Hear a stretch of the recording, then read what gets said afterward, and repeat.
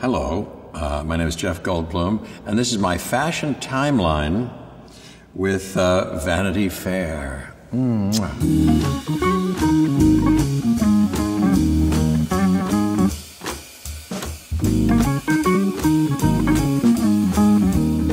And there I am, speaking of fashion. Now, what the heck? This is 1983. This has something to do with a big chill event, but, you know, it's some kind of party. My hair is, you know, it's darker, of course. Nicely cut, nothing wrong. A conventional cut, I'd say. And my hairline comes down a little further, but I say nature is a beautiful thing. Don't mask nature. I remember those glasses. Not my favorite thing. I would not wear that now. I probably had very few clothes then. When I went to New York at 17 and lived in my own apartment, this is 1970, started to study with Sanford Meisner, I was released and for the first time was buying my own food, going into restaurants, tasting things that I'd never heard of before, and looking for clothing. I went into army surplus things. I had a big Russian overcoat because New York could be cold, and a kind of a aviator hat that I remember was kind of kooky. And my friend who I've been friends with, Gary, all these years, saw a couple of purchases and went, "Have you lost your mind?" I know now I'm ever-changing, and so My Current Thinking is the name of my current autobiography. My Current Thinking. Not really, I just made that up. Wait a minute, I know this picture. I've seen this show up recently on, so many things show up on the Instagram. I look like I'm wearing a coonskin cap or some guy. I look like Daniel Boone, but that's my hair. Well, I started to grow it in the fly around that time. I think I was enjoying the long hair and said, "Hey, I'm going to keep the long hair for this part, Mr. David Cronenberg," or something like that, I think, as I remember. But the clothes I'm wearing, I'm now shopping at a place, I do believe, called Douglas Fir. But yes, so it was a boxy, as was maybe the style of the day. The shoulders were still a bit constructed and overextended. Of course, I don't have any of the clothes you've shown me so far in my closet at this point. They'd fit me because I stay in fighting weight. One of my favorite poems is "Elbow Room," cried Daniel Boone. I've recently retooled it to go "Elbow Room," cried Jeff Goldblum, which really rhymes better. That's the name of my current autobiography, Elbow Room. Well, this is, of course, my costume from Jurassic Park. I, in fact, proactively went shopping. And I tell you, if my memory serves me, unless I'm a ring-tailed monkey, which I very well may be, and incorrect, I purchased that leather blazer, which I no longer have, nor would I want to have it now. And there's my open shirt, Telly Savalas-y, kind of couple of buttons undone look. But where's that turquoise? I don't have any turquoise jewelry, although I like to wear some jewelry these days. No turquoise. I find turquoise a little difficult. And there are my tinted glasses. Well, I've always fooled around with that tinted glass. These are not, but I have a couple in my small collection now that have a bit of a tint to them. I'm always frightened that it's going to make me look smarmy or druggy or malevolent in some way, instead of cool and sexy, which is what I'm going for. I don't know. But anyway, we skinned the cat with those, I guess. So I would go into LA Eye Works. I said, what do you think? It's tint? It's no tint? Which tint would I have? Oh, then they show you the little discs. That's how I came up with a few of those. I had no stylist. I don't think anybody had a stylist, so-called, back then. That's proliferated like running shoes and yogurts and stuff like that. But I've always been susceptible to the last person that I talked to. I went into the Jacques-Marie Mage place after finding these on a photo shoot and got like 4 or 5 pair and eliminated a few others. So I like to have a minimal collection. Ever since I was a kid, when I needed glasses, there was only hard contact lenses, which I went and got.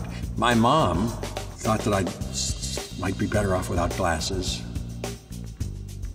And I don't know if you know anything about it. At the time, what you did was you boil it every night and you had to clean it and da-da-da. And then you had this hard thing, you'd put it in and wear it for 10 minutes the first day and take it out and wear it for 15 minutes the second day. Essentially, you were trying to develop a callus on your eyelid It was horrible, and especially for somebody as, and I'll go into it in a second, as delicate as myself. So that really didn't stick. The years went by. I explored other, for either vanity purposes or practical purposes. I gotta, read some things and I want to act without my glasses. I talked to somebody about LASIK. I'm not a good candidate for it. For some reason, I'm in between. I'm not too myopic. I'm right here is perfect, and right there is a little blurry, so this is perfect now. Tried all the modern versions of disposable, lightweight. I was always still very happy at the end of the day to take them off and go, geez, I don't want to wear them. And finally, several years ago, I went, take all these old ones out, throw them away, that's it, I'm done with them. Because I like glasses, I like myself in glasses, I don't really mind. I've grown accustomed to my lifestyle, which includes glasses, and I kind of like glasses. So that's my story. Uh-oh! Well, I've gone through some crazy periods, although, I consider myself a bohemian type. I wish I'd been up in Haight-Ashbury, in 1967, Summer of Love. But, so here I am in 2001, with a tinted glass with an orange aviator frame and a t-shirt tucked into as you see, the most striking element of this is that piratical, blue and white striped pant. But I remember when I was a kid, I liked a striped pant. I wouldn't mind a striped pant now, or a crazy printed pant, but I could do better than this. And then there's that belt. The belt itself is a bronzy, kind of a chunky affair. I don't think I look very good right here. What's the matter with me? That's the name of my current autobiography after this. It's called What's the Matter with Me? In any case, very interesting. Another excellent excavation. Oh my golly. Brings back a lot of memories. This is me at the Tribeca Film Festival. I love that Mr. Robert De Niro, and that whole festival. I was a judge for a week or so. That was a lot of fun, seeing some interesting movies and talking with interesting people about them and getting my picture took. And it's not entirely successful, this outfit, I would say. But I liked it at the time, and I wore it. There you see my air-tie white shirt. And I think I just had bought this new leather jacket. And that's, of course, the classic white low-top Converse. No longer have it. No longer have any. I've had a bunch of them. I've had a bunch of shoes. I have a little collection now that doesn't include any of those.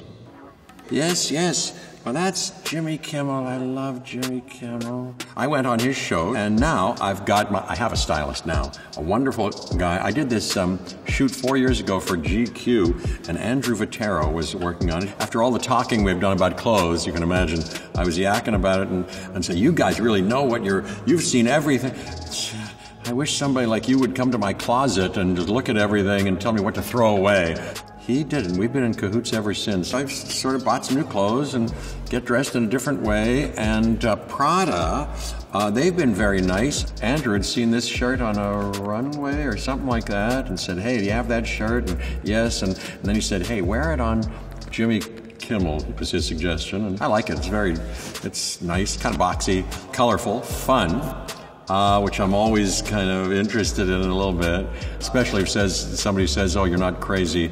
This is fun this is fun in a good way. I don't follow everything that comes out, but I gather that people were a little bit struck by it. One of the things I like about clothes is how it feels, And I like to be unconstricted, So there's something about that. Let me say publicly that Pusha T and I are in no competition. And I sit at your feet, Pusha T. I think you wore that shirt absolutely beautifully. And I did the best I could.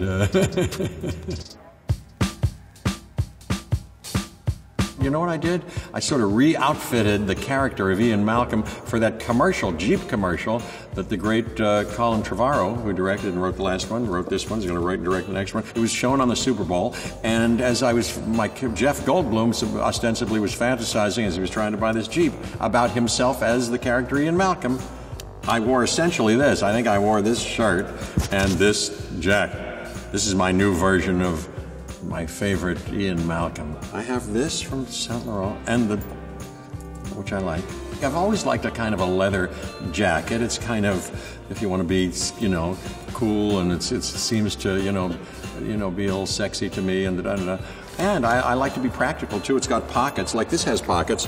I don't have to put anything in my pants. When I first started to put things in my pocket, I was always like, it's fallen out. As we know, things can fall out. Your phone, can you imagine? Because recently I've succumbed to the addiction of having a phone and all the time, and you don't want to lose it. So nothing like a good button or a snap, or a zip, Anyway. Well, a glorious moment for Mr. Goldie. I've just received my star. I'm wearing once again these glasses. David Cox has fixed my hair into a blue wave of some kind, the likes of which is coming in the midterm elections. I'd seen, I'm nothing if not conscientious, and in preparation, I wanted to do, they require you to make some remarks. So I saw all the YouTube presentations that I could of people who had gone through that ceremony and what they'd said and what they'd worn. I looked at what everybody wore, and so I had a good idea of what people kind of did, and so, yeah, that's what I wanted to do. I've got my collection of rings on and my watch that I'd gotten. Tactily, I like to wear nothing. I like to wash my hands and not worry about anything, and I like to be free. But I do like a ring.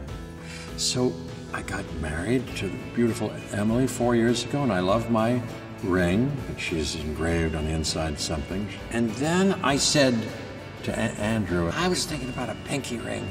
Am I crazy? No, he said, no, let me think about it. And we went shopping. And this is the first item we got. When Emily first saw it, she went, no, please don't wear that. I said, well, I'd like to. So see if it grows on you. If that wasn't enough, another pinky ring presented itself. It fit me, and I went, hey, I like it. So I started to wear that, 2 pinky rings. And then we purchased these 2 rings, which I wear together. And then we got this thing. It's a dagger, and it's got some little diamonds in it. Once again, I brought this home.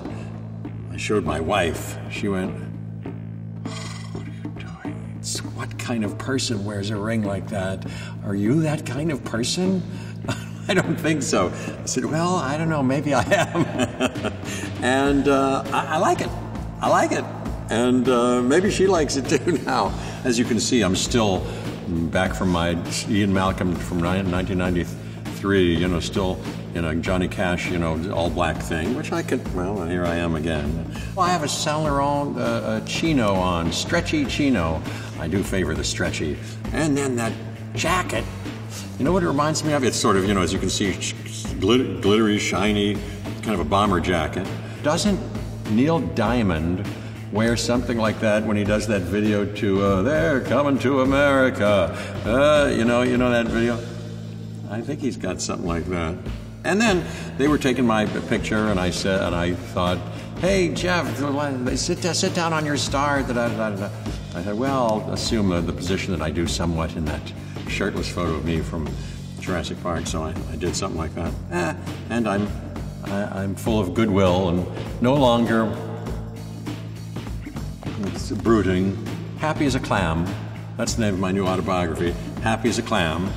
And there we go. So there we go. Me and my star.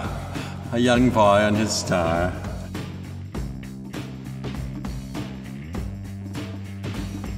I consider, dressing myself up or presenting myself in one way or another part of my creative, path, opportunity.